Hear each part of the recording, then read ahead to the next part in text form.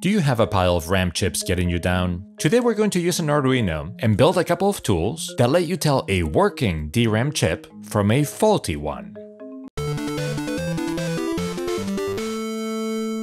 Hello and welcome back to Noel's RetroLab.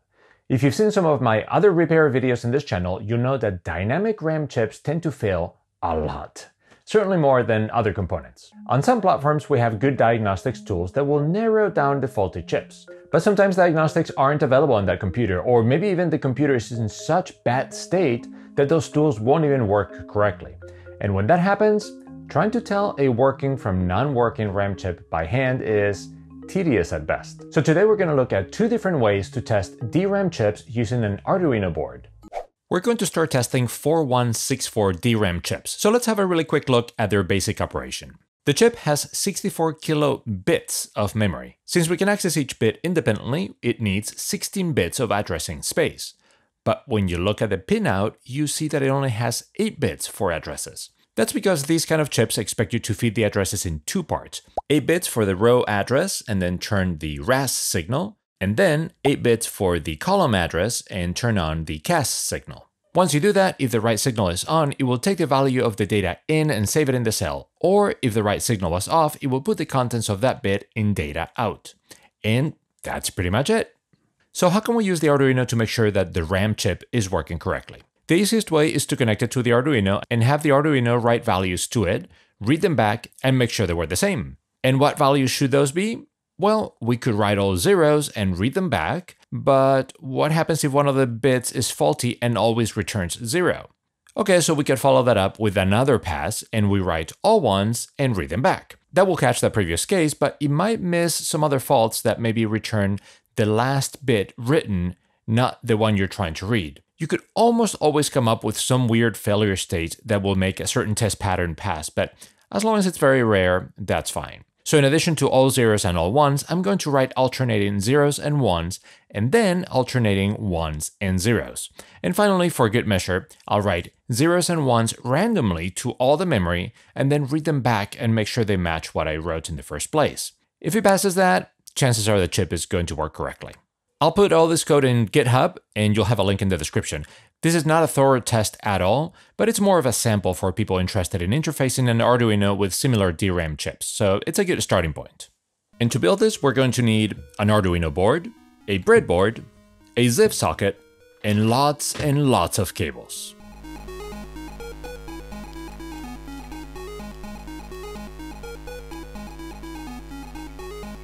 And here's the final result. It's a total rat's nest of cables everywhere, but it's just a proof of concept. It's just to see how we can do the testing with the Arduino. So let's go ahead and give it a try. Here I have a 4164 chip, and oh God, even just putting it here is a challenge with all these cables. And let's see if it works. If so, we should be getting a yellow light while it's testing. And since the test has multiple phases, the light will blink very slightly in between those phases. That way we have some idea of progress. And then at the end of the 5 phases, we'll either get red, failure, or green, success.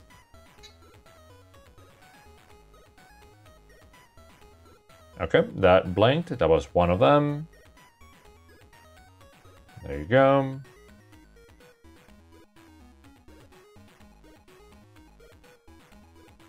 And there you go. It tells us that this particular chip is good.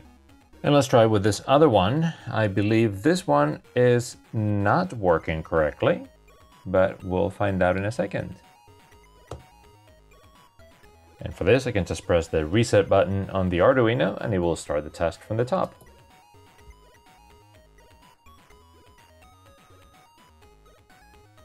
I'm surprised that it hasn't rejected the chip yet. Okay, yeah. So right away, it failed it. One limitation of this kind of approach for testing RAM chips is that we have to remove them from the board. That's less than ideal because desoldering chips is time-consuming and it could even damage the chips or the board itself, but there isn't a good way around it beyond running diagnostics on the computer itself. As a fun experiment a while back, I tried creating a contraption to test DRAM chips in place, but because the voltage rails and the signals are connected to the rest of the computer, you end up waking up the rest of the chips and it makes it individual testing of the chips impossible. That approach might work by lifting the VCC pin for the DRAM chip, but trying to desolder and lift a single pin is almost harder and it's pretty easy to break off. So for now, we'll just have to test the chips once they've been removed from the board. So this is working quite well, but it's a pain to use. The cables are constantly getting in the way to put in the chip. It's really hard to put the lever up and down because it hits the LEDs. And really, this is hard to store. And we could take it down, but then if we reassemble it every time, it's several minutes to reassemble. So it's not exactly practical. We could make our own PCB where we can connect all the elements and solder them in place. That would make it much more useful. But then I thought, someone must have done this already, and maybe they even added support for other DRAM chips. And that's when Patreon supporter Leo Albanese told me about one available on eBay that tests both 4164 and 4116s, which sounded great. And it was even so kind as to buy for me to test and make a video about it. So let's see how it compares to our homemade cable monster. And so this is what you get when you order the DRAM tester kit. So right off the bat, I can definitely appreciate that it comes with some instructions.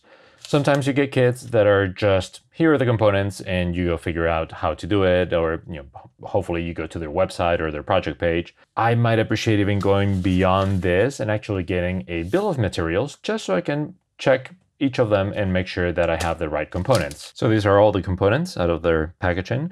It even comes with a little rubber feet, so that's nice. It comes obviously with the Arduino Nano itself, and the rest seemed pretty simple through-hole components, except for a couple SMD components. So there is a little bit of SMD soldering involved, so that might be a great way for somebody who doesn't have SMD experience. Okay, so let's go ahead and build it.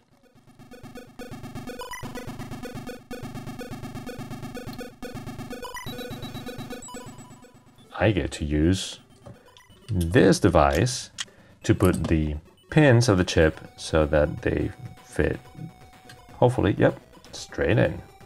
Very nice.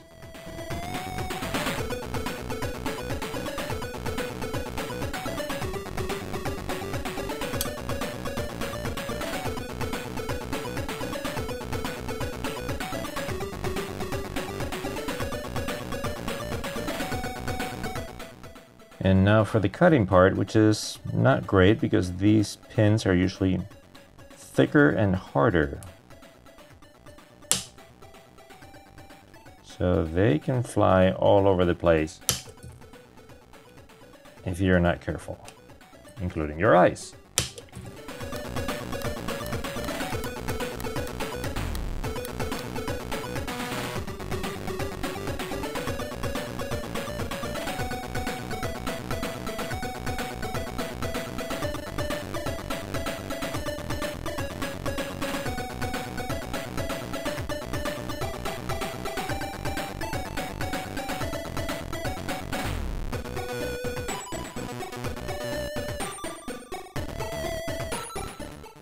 And there you go. I think we got everything except for the SMD components.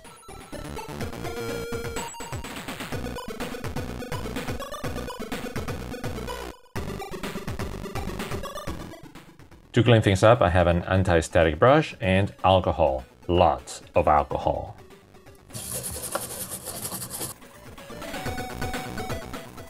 And let's also put the rubber feet, of course.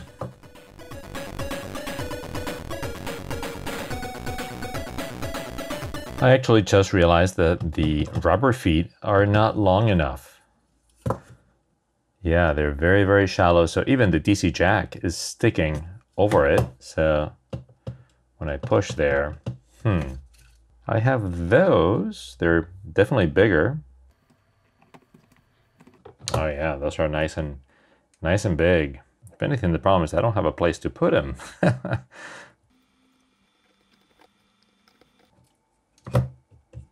Okay, much better. Yeah, those were just too tiny. So let's test it. Without even reading the manual, it tells you very clearly here, it's 9 volts and it's center positive, which means don't try to reuse your ZX Spectrum power supply. That one is one of the maybe somewhat odd ones that is center negative. So I'm going to use my bench power supply for this. I'm powering it on, and I'm seeing 0.05 amps, so very little draw. That's good. So let's just check a few voltages. Okay, so that's almost 9 volts, 12 volts in there, 5, -5, okay, 5 in there. So that seems, initial check is fine.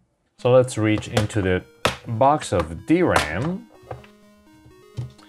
So these are 4164s over here. So let's try a 4164, which is the easier one for it to work because it's only using 5 volts. And this is where you need to be really careful. You need to always be thinking, is this a 4164 or 4116?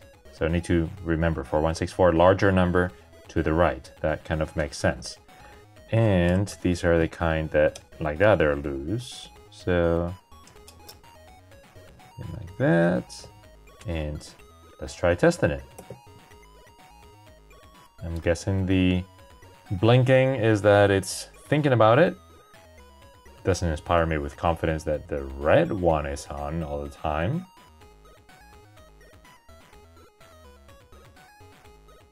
Now it stopped. But this one is still blinking. I don't know what that means.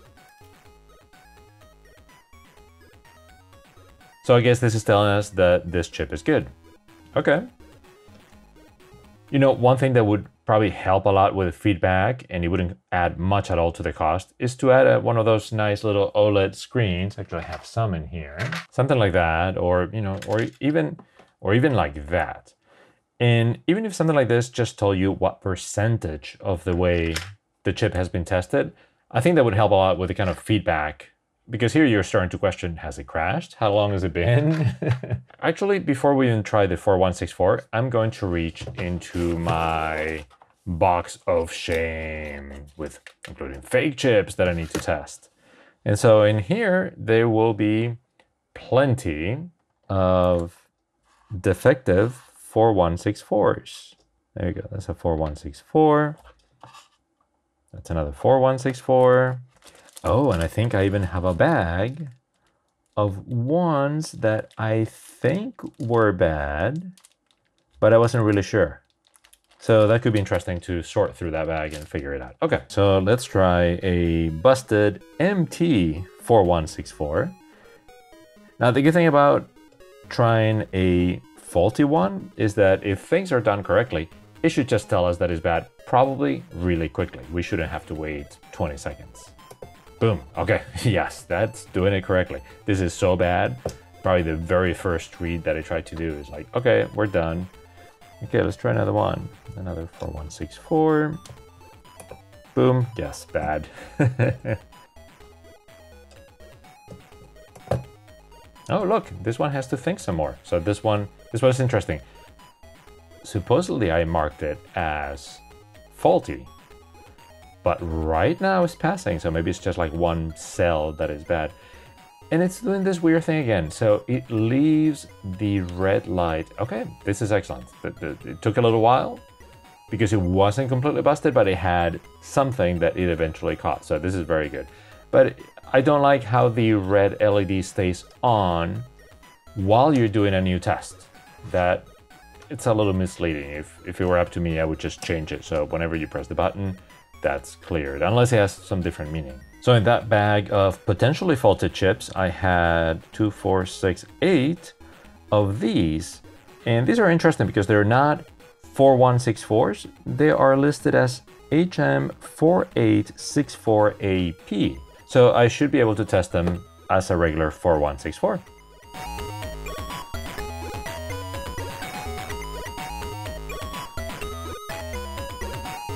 Yeah, this is why I had them apart in a bag. I had not confirmed that they were all bad, but now I know those are for sure, and those are probably good enough. So I'm just gonna put them in my DRAM box. And those go back in the box.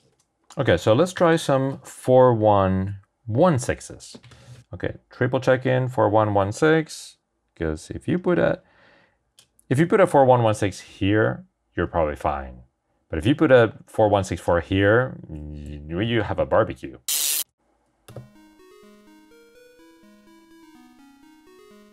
Very nice. And yes, that was definitely faster. And let's actually try this one. This is a 4164, but modded to fit as a 4116. Great. So that one worked too. And so for a final test, let's try this 4116 that was in the faulty chips box. I have no idea where this came from, but let's see if it really is not working. Okay, right away, clearly not working. So a little bit of a problem is that when you push one of those buttons, it tends to tip the whole thing. And that's because I put that rubber feet a little bit in because of the solder joints in there. So I thought of putting another one right there, but those resistors are in a really bad place. So not liking that design too much. Maybe if I put one right there, it will probably, yeah, I think it will prevent it from doing that. I think that's worth doing.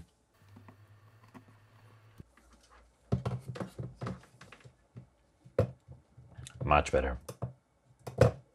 Yeah, this one still does it a little bit if I'm not careful. This one is good. Okay, that's better. So far, the DRAM tester has been pretty good and has been meeting all my expectations. There are some things that are less than ideal though. One thing that surprised me is the lack of protection on the Arduino. We're clearly going to be testing all sorts of faulty chips, and when chips fail, they can do all sorts of nasty things. Most of the time, they simply don't write or read the correct bits, and that will be fine. But sometimes, internal shorts cause the output pins to go to VCC or ground all the time. And that would probably be fine for the 4164 DRAM chips, because all the voltages there are between 0 volts and 5 volts. So I think the Arduino can handle that on its pins. However, the 4116 also has -5 volts and +12 volts, which are much more dangerous voltages to feed into the Arduino. Do I know for a fact that those voltages would damage the Arduino? I don't, it's just a guess. It doesn't feel right to put those voltages, so I suspect it would actually end up damaging it. But if somebody who knows the internals of the Arduino knows otherwise, definitely let me know. I admit it's probably not hugely likely to get a short to one of those voltages, but I imagine it's possible. So I'm surprised there isn't some form of protection to prevent the Arduino from blowing up if something like that goes wrong. One pretty big drawback of this tester is its cost. It sells on eBay for 2660 euros, which that seems reasonable, plus 2140 euros for shipping to Europe. Probably significantly less in the UK, and I suspect more than that in other parts of the world. So that's a total of 48 euros shipped. That's not exactly cheap for a convenience tool. For that amount of money, you could almost consider buying a ZX Spectrum board and some kind of RAM board and install ZX Diagnostics and do your RAM tests in there. As a plus, you could even test 8 chips at the same time. But it's possible that my expectations are off. Let's look at the cost of materials you get. The PCB, you can probably make 5 of those for under 20 shipped, so let's just say 4 euros each. The Arduino Nano and pin headers, it's about 5 euros shipped. 2 zip sockets are about 4 euros total, and the rest of the components, if I'm going to be really generous, I'm going to say 4 euros. So that's a total of 17 euros. So that's a lot more palatable. And that's not that far from the 26 euros it sells for on eBay, which seems like a reasonable charge to put everything together in the form of a kit and give you instructions and all of that. The killer is the shipping charge on top of that. Okay, no big deal. So we'll do like we've done with other projects before. We'll print the PCBs ourselves, order a few components, program the Arduino, and build it ourselves. And that's where one of the bigger problems with this project comes in. Unfortunately, this is not an open source project. Now, don't get me wrong, I don't think that every project needs to be open source. There's definitely room for commercial projects that reward their designers for their efforts. The difference here is that this feels like such a basic project that I don't understand what the resistance is to make it open source. You can see the simple circuit at a glance, and they even have a layout image on their website. The programming on the Arduino is probably extremely simple, and someone could probably replicate that in half an hour, kind of like the one I did earlier. I really believe this project will be much better off as open source. I think a lot of people would still choose to buy the pre-made kits, like this one, and then at the same time, it may spark lots of changes and improvements from other people contributing to the project. I could see someone adding support for that OLED screen like we talked about earlier, or a special test that checks if our 4164 chip would work with a ZX Spectrum upper bank, because those can use chips with one faulty bit. I actually reached out to PCB Geeks through their website to ask for clarifications on the protection of the Arduino against shorts and whether they were considering open sourcing the PCB design or the firmware, but they never replied.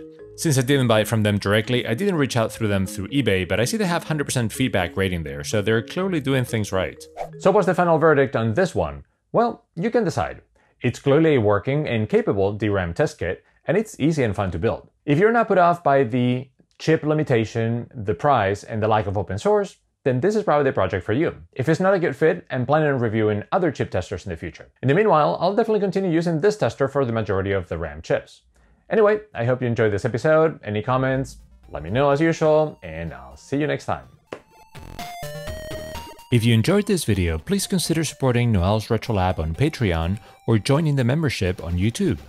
Not only is that the best way to support this channel and allow me to continue making more videos, but you also get some extra perks like early access, ad-free videos, and more. Thank you again to all the supporters. See you next time.